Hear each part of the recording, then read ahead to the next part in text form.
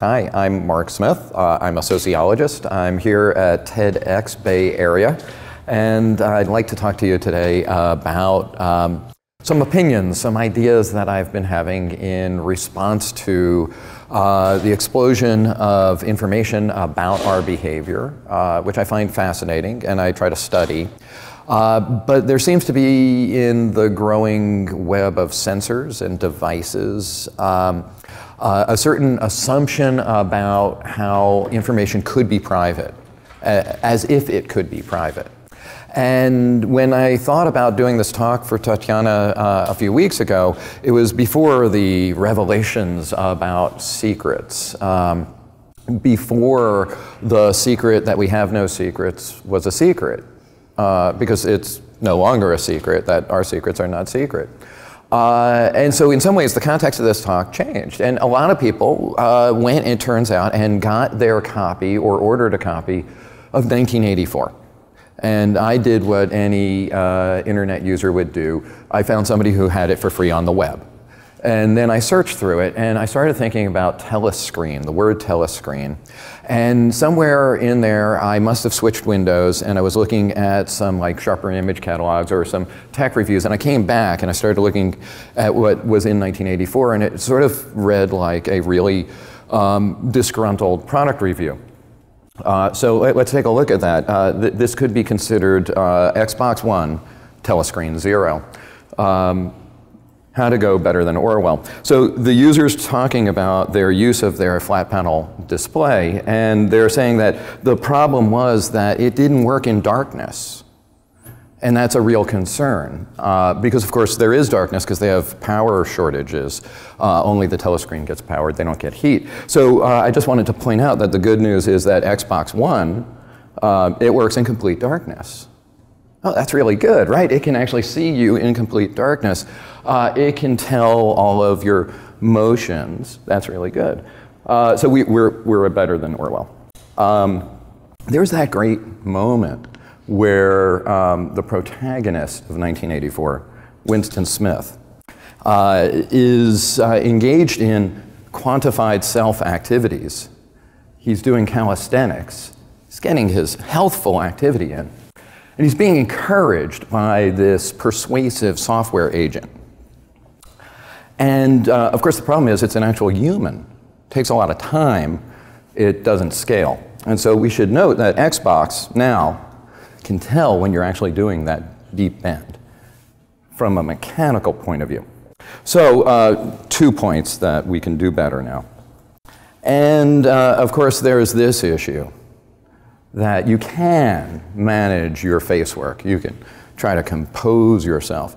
But giving away your heartbeat, it's just really hard, and thankfully, you couldn't control that. And indeed, Xbox now is measuring your heart rate.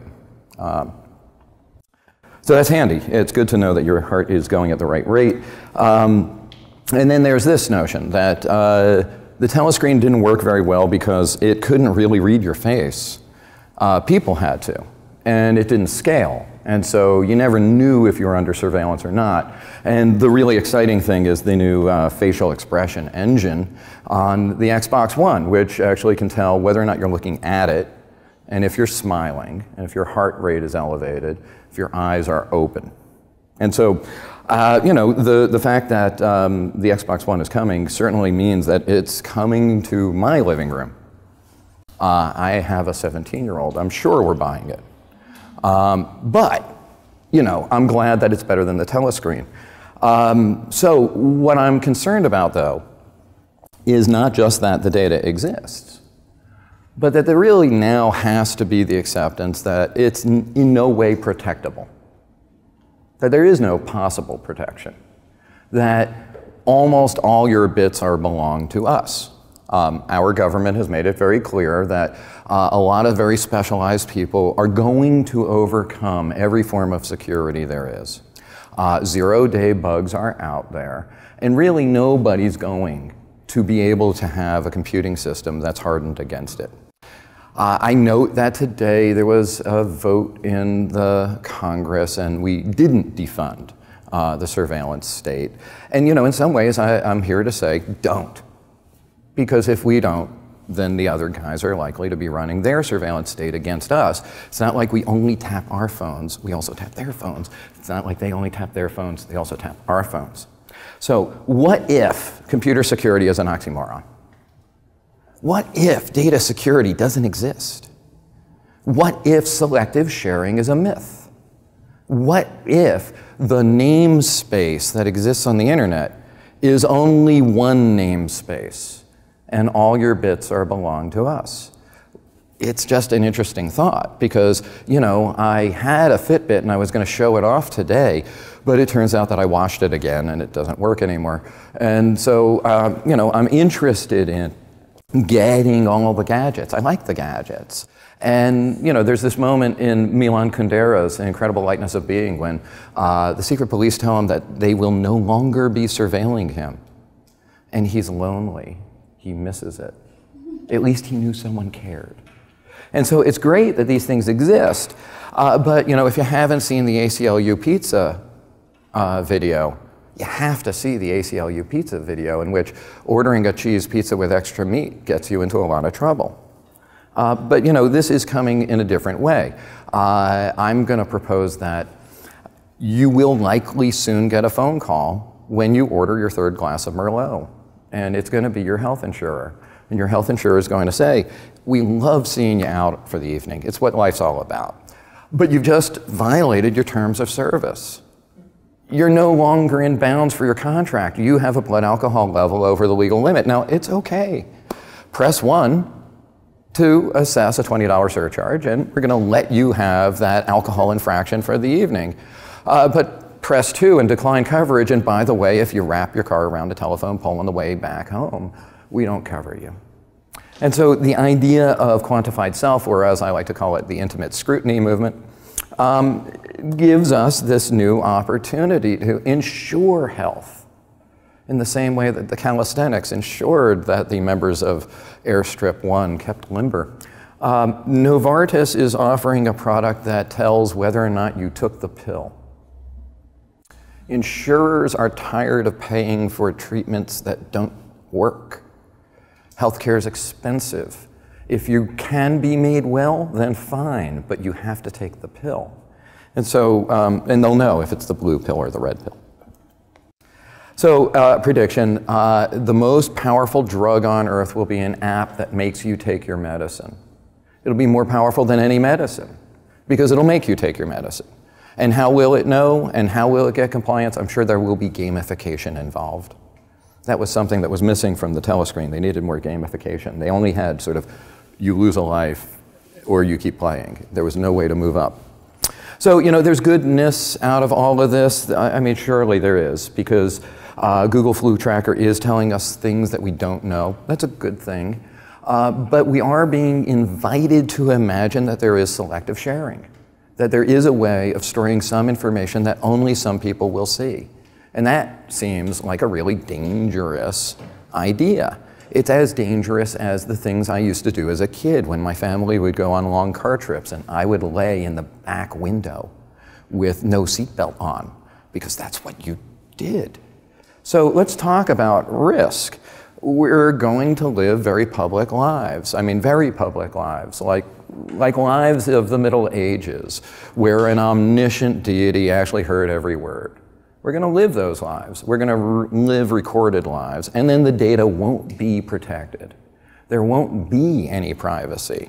There can't be any privacy because the full force and power of the federal government of the United States of America ensures that there won't be any privacy. And I believe those guys are good. I think they can crack anything you've got, so much so that I give up. No more computer security for me. All my bits belong to you. So let's think. Maybe it's actually not the case that it's just bad government or other people's bad governments. What if it's actually a law-like property of information? Now, we've heard a lot of debate about information wanting to be free. The glib comeback is that information wants to be expensive. I think it wants neither, but I think it wants something. I think it wants to be copied. I think, like DNA seems to be really good at copying itself, I think bit patterns don't like there to be just one of themselves. I had kids, I kind of know what it's on about.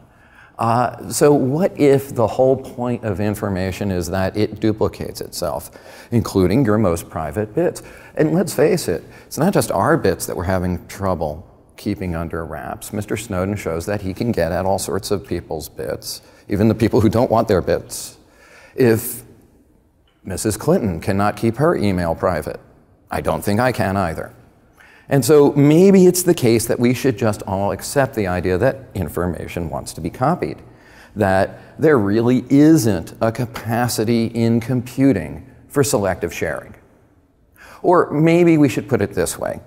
There was a long history from the time that, let's say, steam engines came on the scene and started to be used commercially to the time when they stopped killing people routinely. In other words, we mastered a power enough to make it useful, but not enough to make it safe. And if you think about bits, bits only become more public, and therefore, over time, they only have two destinies. I don't know of any bits, and maybe, tell me, any bits that ever, having become public, became private. I thought it was interesting that members of the Homeland Security Administration of the United States are instructed not to read the Washington Post because it might have slides that are now confidential. They're not confidential anymore, right? And they're never going to be any more confidential. They're only going to become less confidential. I'm sure that the rest of the slides will someday be in a BitTorrent for us to all download. So they only move in one direction. So that means they either die before they become public or they become public. And that includes, well, there's only one exception. I like to think that there's Smith's law of information, and that is that the only bits you cannot find are the ones you need right now. And the only bits you cannot get rid of are the ones most embarrassing to you. And so if information's always going to become public, because no matter how you secure it, the reality is that there's always a link that's easy to break. We don't have to break your cryptography. I think there's a good comment here from XKCD. It actually turns out that we're both building the multi-billion-dollar code cracker, and we have a wrench. So the cryptography people have been a disappointment. I'm sorry.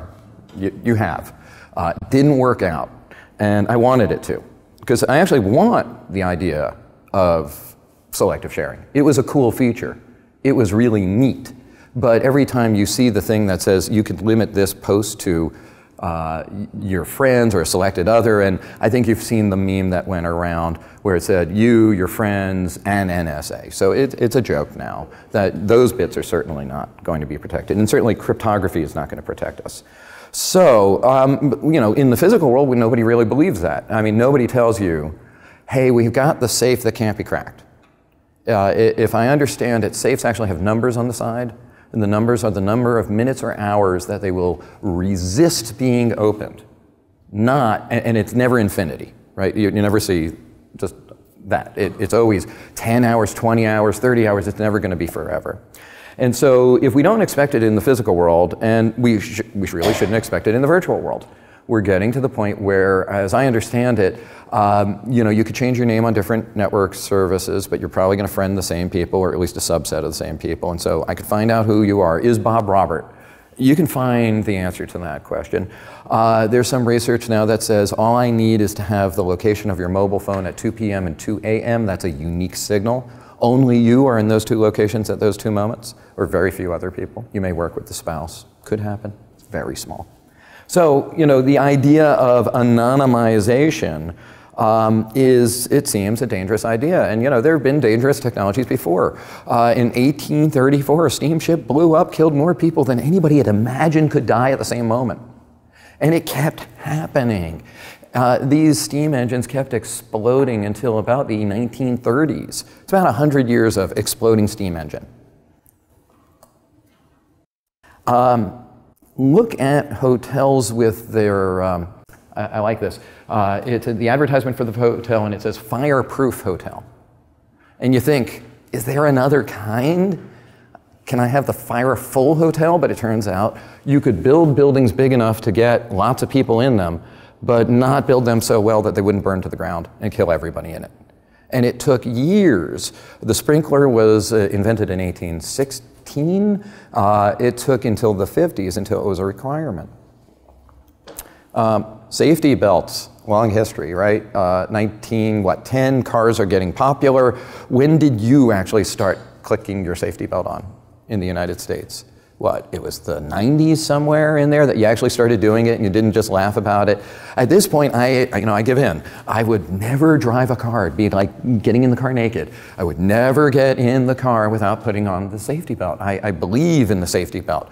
But there was a time where I believe my family was driving down I-95 at about 80 miles an hour and I was in the back window. And nobody thought that that was a problem.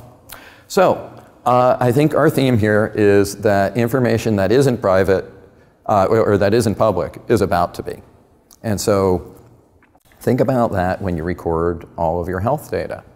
And I'm for recording my health data, and I think it will have value when it's aggregated. And the good news is if you record any, it will be aggregated.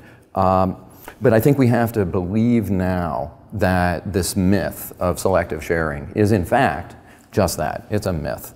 The feature doesn't exist on the platform. And it's sad, because I kind of like that feature. But that's my belief, and that's my talk. I think, there you go, some conclusions for you. Don't build things that have selective sharing features anymore, because they're going to break and they're going to hurt your users. And even though you think that you're an engineer, and I bet a lot of you are talented engineers, I'm going to say even steam engineers have not yet mastered steam engineering. Ask the people in Fukushima, they are having some steam engineering problems. So maybe we should just stop trying to put steam under pressure, and in this case it would be bits. Assume public by default, and just note that mitigating technologies take about 80 to 100 years. So and it turns out insurance companies are the heroes. Who knew? But insurance companies make us all reduce risk because they won't pay anymore. So that's how we wear safety belts and have fire-safe hotels, and steam engines don't explode anymore. So with that, there you go. Why I'm not that delighted with the quantified self movement, at least as is, or another way of thinking about it is the myth of selective sharing. Thank you.